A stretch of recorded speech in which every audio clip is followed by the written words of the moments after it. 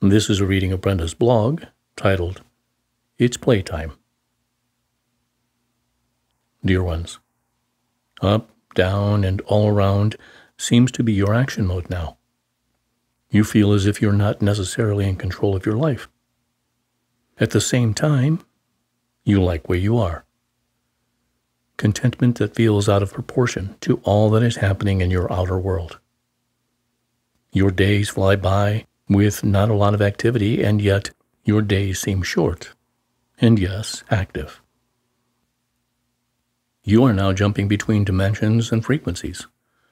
Your mind might seem foggy or blank for a bit, only to discover that 3 or 4 hours have passed. Or you find yourself distracted or seemingly in 2 places at once. You dare to jump between timelines and places for one of the first times in your eons of Earth lives. Even though you are neither here nor there, others attest to your physical presence. In the not very distant past, you felt alone and lonely. Now you wonder what happened to your day. Very little interests you, especially if it is a 3D activity, for your dimension or frequency jumping is more exciting than any 3D activity. Perhaps you wonder why you do not remember dimension or frequency jumping. You will, just not today. You purposely negate these memories, for remembering them now might frighten you more than you can imagine. This is practice time. You are determining what frequencies or dimensions are most comfortable. That is not to say you will always remain in the same frequency and/or dimension, but instead that you are discovering your most comfortable place as you initiate your new being. This practice phase is quite enjoyable because you are returning to some of the sweet spots you negated by being of the earth in any lifetime.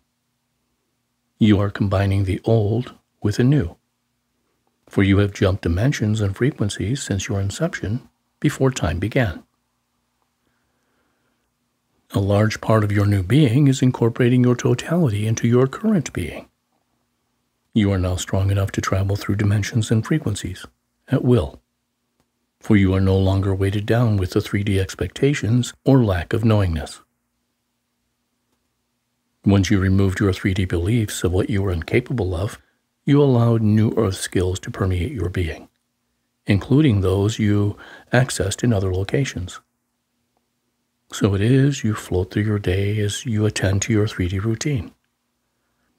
A routine that has been reduced to the basics, because you no longer have 3D shoulds and guilt to weigh you down. You are a new being with interests that perhaps surprise you. But the most amazing piece is that you are no longer constrained by the 3D Earth boundaries you were accustomed to for eons. You are free to explore 2 or more areas, minute by minute. Something you have always been capable of, unless you were of 3D Earth. This lightness of being, this rapid shift during your day, is one of your new interest areas. An area that will become as familiar to you as grocery shopping is now, and as familiarity that will soon be more visible than is now true. For you are tired at the end of your day, even though you do not seem to have completed many activities.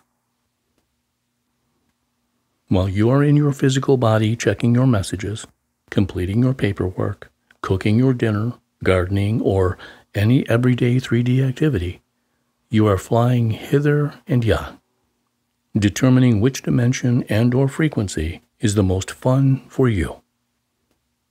For your decisions are based on fun and joy, instead of shoulds. You are a new being in a new world, opening more rapidly than you understand.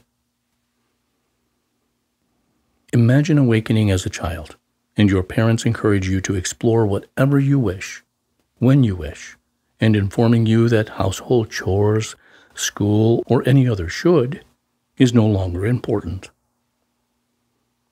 So it is for you now. You have completed your personal preparations for this life. Now, Play on the earth or any dimension or frequency that feels enjoyable. Work, shoulds, have-tos, and wishes are over.